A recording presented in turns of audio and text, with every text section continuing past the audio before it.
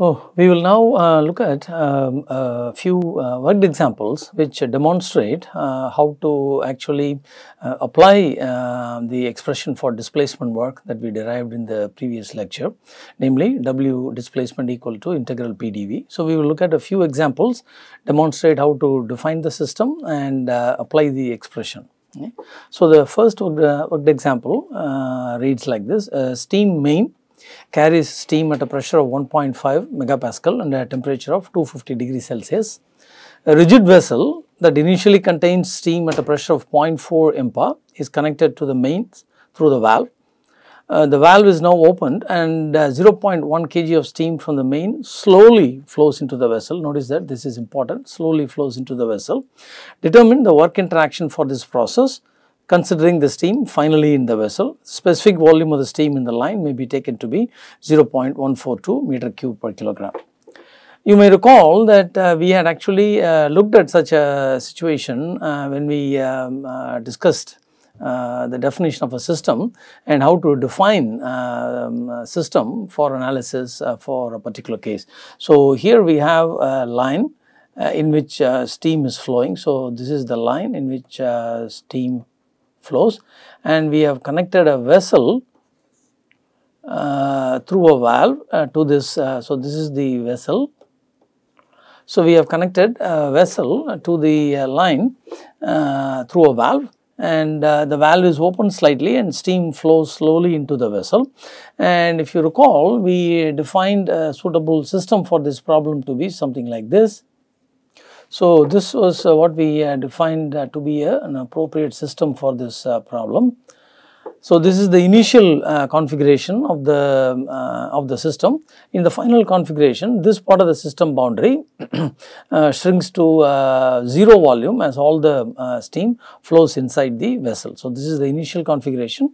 In the final configuration, of course, this part will be absent, and so we can now proceed with the calculation, apply integral P dV and calculate the displacement work. So, the part of the system boundary inside the line alone deforms during this process, and since 0.1 kg of steam enters the vessel, specific volume is also given. So, the volume occupied by this part of the system boundary is 0.1 times 0.142 meter cube per kilogram, which is 0.0142 meter cube. So, if you look at the previous slide, the volume occupied by this part of the system boundary is 0.0142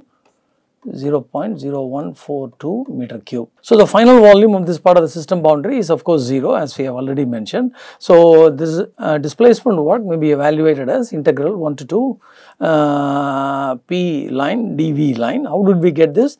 This is because only the system boundary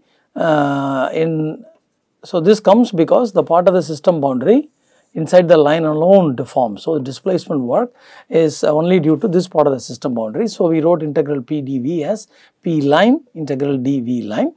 So, P line remains constant, so that can be taken outside, and so this may be integrated to give V2 minus V1 line, and the final volume in this part of the system is 0, and the initial volume is 0.0142 meter cube. So, the work may be evaluated to be, work interaction for this system may be evaluated to be minus 21.3. Notice that the negative sign indicates that work is done on this system by the steam in the line. So, the steam in the line pushes this much steam inside the vessel by doing work on this steam. So, that is what the negative line indicates. So, as I said before, the nice thing about integral P dV is that not only does it give the magnitude of the work interaction correctly, it also gives it with the proper sign.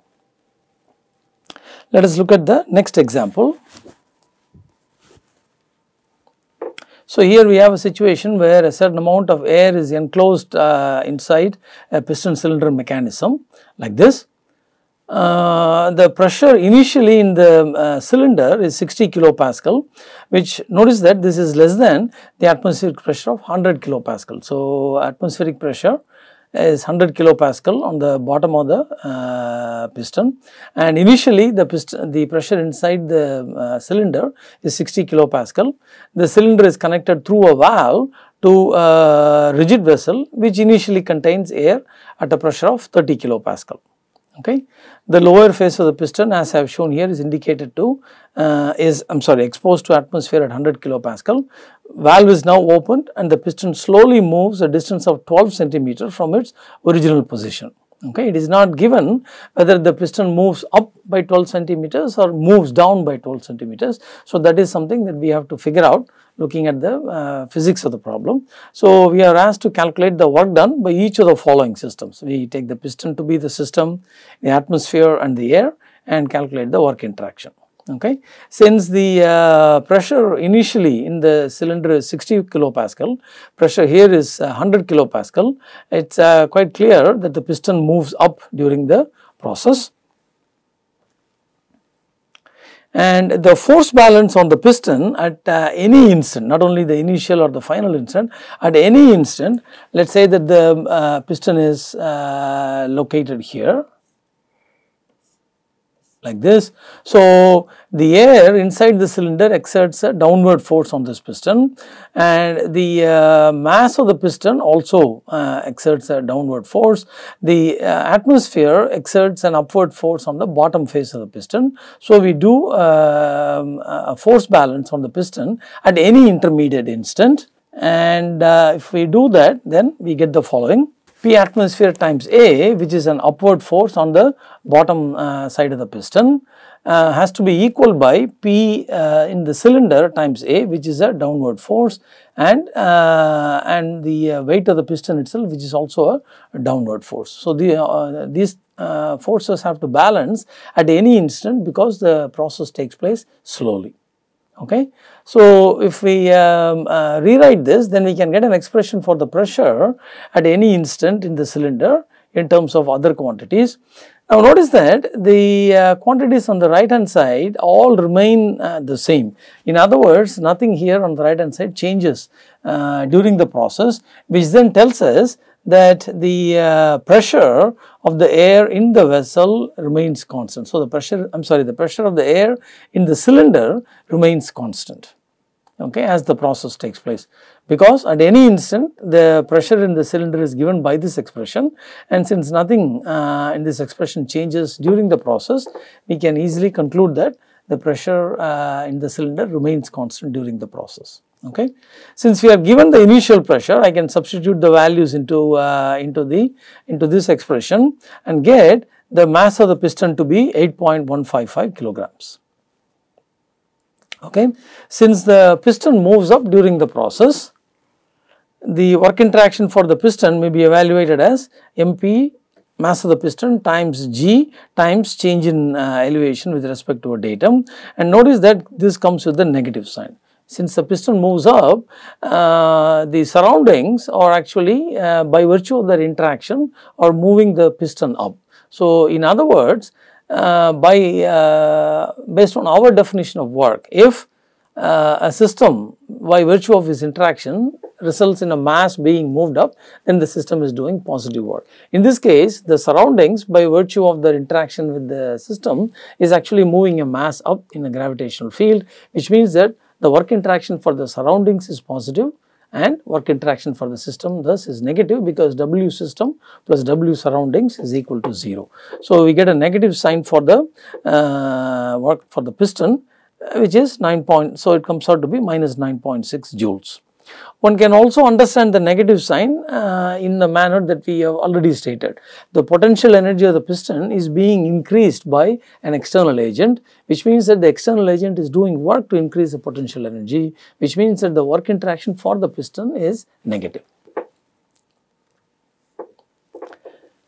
Now, W atmosphere, again by applying integral PdV, may be written as P atmosphere times V2 minus V1 for the atmosphere. Since the piston moves up, the atmosphere is actually expanding. So, V2 is greater than V1, and since we know the distance by which the piston moves, so this is the increase in the volume occupied by the atmosphere, and so this comes out to be a positive quantity, which means that the atmosphere is actually doing work in pushing the piston as well as the air in the cylinder into the vessel.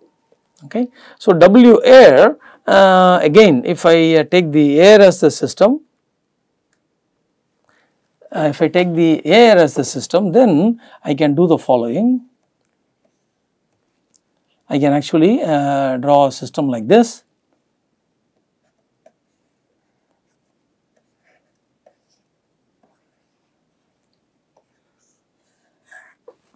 So, this will be my system. Notice that only this part of the system boundary, this part of the system boundary deforms, all the other parts remain constant. So, when I apply integral P dV for the air, I get the expression, since the pressure of the air is constant, the P can be taken out. So, P air times V2 minus V1 air, and since the volume the air in the cylinder decreases during the process, we get V2 minus V1 to be negative.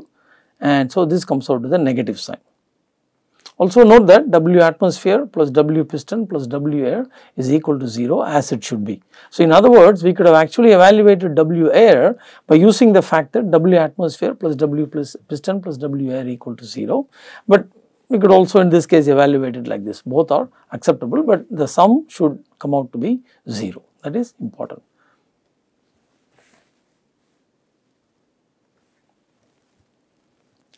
So, the next worked example involves an arrangement like this. So, we have again a piston cylinder mechanism with the two pistons which are connected by a thin rod of negligible mass and volume, and it is open to the atmosphere at the top and bottom.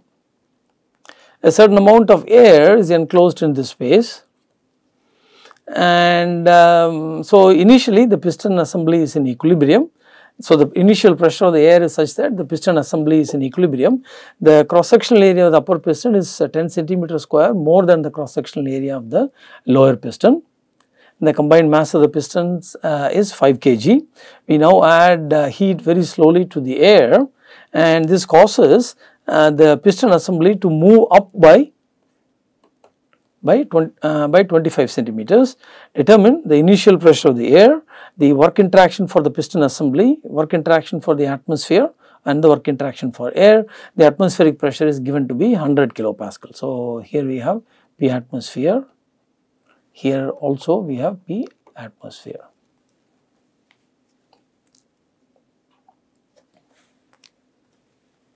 So, if we do force balance on the piston assembly at any instant, so let it be located at some other elevation here. If I do a force balance, notice that the pressure of air exerts an upward force on the bottom face of the top piston and a downward force on the top face of the bottom piston.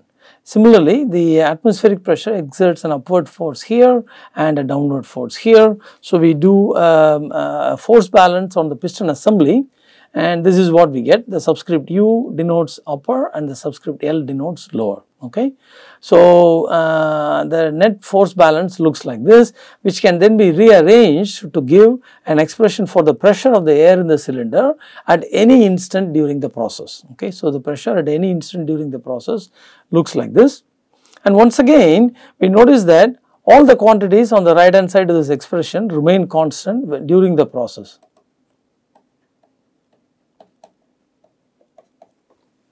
Which tells us that the pressure of the air in the cylinder once again remains constant during this process, which then simplifies our integral PdV.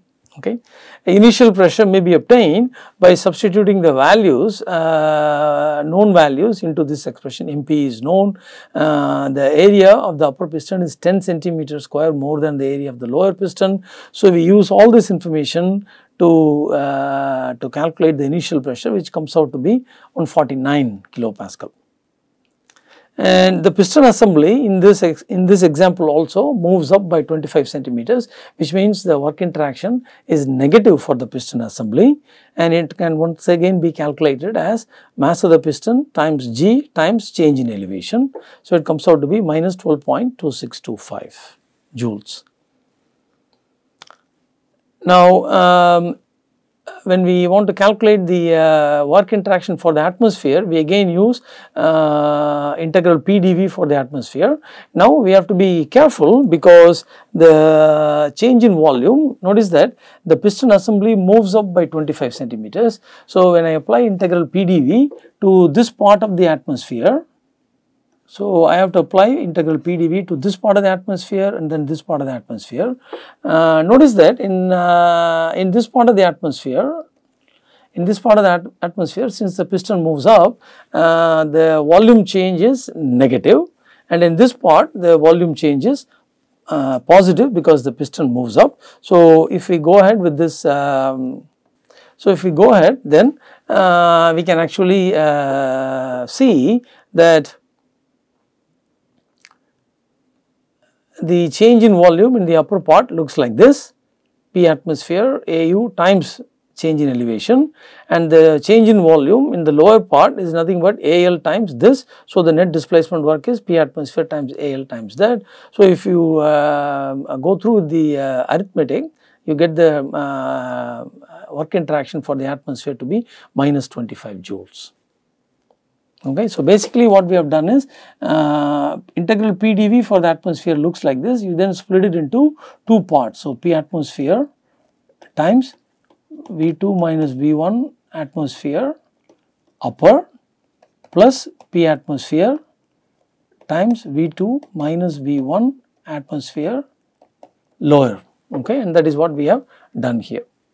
So, we can see clearly that the volume increases on the lower side and decreases on the upper side. So, we take that into account, and this is what we get finally. Okay. Since W air plus W atmosphere plus W piston is 0, we can easily evaluate W air to be plus 37.2625, which means that the air is actually doing work to move the piston assembly up and also move the atmosphere aside. Since we have already shown that the pressure of the air in the cylinder is constant, we may also evaluate W air by applying integral P dV, which is nothing but P air times V2 minus V1 for the air.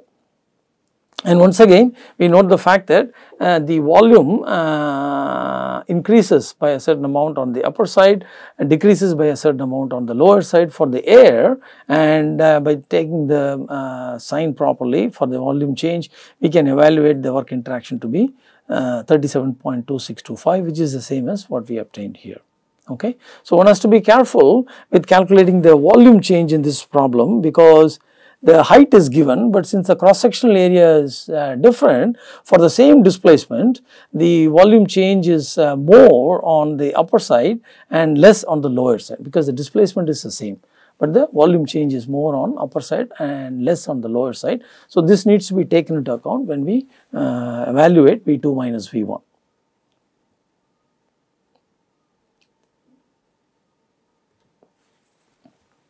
Okay, let us now go to the next example, which looks like this. Again, we have a piston cylinder mechanism. So, there are a couple of stops in this cylinder, and this piston initially rests on the stops. Okay. So, this contains a certain gas inside, and heat is added to the gas. So, as we add heat, the pressure of the gas increases, and once the pressure exceeds 115 kilopascal, then the piston is lifted from the stops and it starts moving up. So, the gas now pushes the piston up. Initially, it lifts it until the pressure becomes 115 kPa, the piston remains on the stops.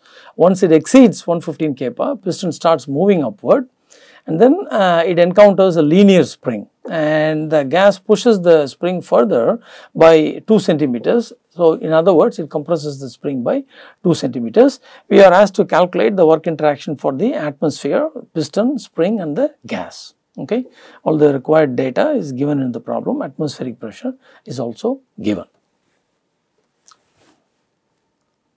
So, since a pressure of 115 kilopascal is required to just lift the piston, a force balance on the piston gives us that mass of the piston times G divided by its cross sectional area is equal to 115 minus 100, this is P atmosphere, times 1000.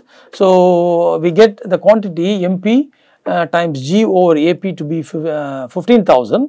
From which we can get the cross sectional area of the piston to be 0.00654. Now, it is given in the problem that the piston rises through 12 centimeters initially. So, the 12 centimeter rise is this, and then the spring is compressed by 2 centimeters. So, the total distance through which the piston moves is 14 centimeters. So, the work interaction for the atmosphere, integral P dV, may be evaluated like P atmosphere times V2 minus V1. And since the volume of the atmosphere is pushed aside, the V2 minus V1 is negative for the atmosphere. So, we can calculate this quantity to be minus 91.56 joules. And once again, similar to both the earlier problems, the piston moves up, which means the work interaction for the piston is minus m times g times change in elevation, which comes out to be minus 13.734 joules. Now, the spring is compressed by 2 centimeters, and you all know from your high school physics that when you compress a spring through an amount x, then the amount of energy that is stored in the spring is 1/2 kx square, which means the energy of the spring has been increased by an external agent by an amount of 1/2 kx square. So, the work interaction for the external agent is positive and the work interaction for the spring is negative. So, W spring is minus 1/2 kx square, which gives us minus 20 joules. Since the sum of W gas plus W gas, W atmosphere, W piston and W spring is equal to 0, we can get W gas to be plus 125.294 joules. Okay. So, the gas does work in moving the piston through 14 centimeters, pushing the atmosphere aside and also compressing the spring by 2 centimeters. Now, if you look at the process that is undergone by the gas in the cylinder, we can appreciate that it is a 3-step process. So, initially the cylinder is at a pressure of 100 kilopascal. Okay. So, now we start adding heat. So, until the pressure increases to 115 kilopascal, the piston remains at the same position, which means the volume occupied by the gas remains constant. So, that means from 100 kilopascal to 115 kilopascal, the gas undergoes a constant volume process. Then, as the piston is lifted and until it encounters the spring, which means through this movement of 12 centimeters, the gas undergoes a constant pressure process, because the pressure of the gas is nothing but 115 kilopascal, nothing has changed, right. So, the piston keeps moving up and the gas pressure remains constant at 115 kilopascal.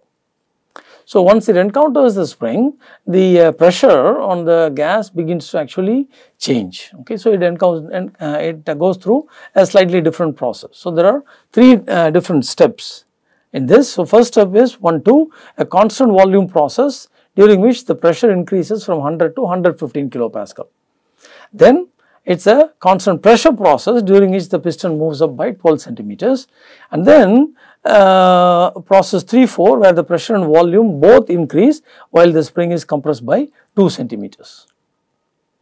So, we may also actually evaluate the work interaction for the system by saying that it is nothing but integral P dV for all these processes combined. That is also possible. So, if you do that, W12 will be equal to 0 because it is a constant volume process. W23 is simply 115 times 1000 times the change in volume, because it is a constant pressure process. Now, during the third step, at any instant, a force balance on the piston will give the following. So, if you look at the piston, there is the pressure of the gas from below, which is exerting a force in the upward direction, and then mass of the piston is exerting a force in the downward direction, spring is exerting a force in the downward direction, pressure of the atmosphere is also exerting a force in the downward direction. So, we can write a force balance like this. So, this is the expression for pressure at any instant during the process. Notice that if I write this in terms of volume, I can actually write it like this. Notice that in contrast to the previous examples that we saw, in this step the pressure does not remain constant, pressure varies linearly with the volume during the compression step. So, we can now integrate this And then if you go through with the algebra, you can show that this actually is equal to, you should be able to show that this is equal to 125.294 joules. Okay. So, based on the information given, it is also left as an exercise to you to work out this value and also sketch the process on a PV diagram and shade the different areas indicating the work interaction for the different components, the piston and the atmosphere, spring and so on.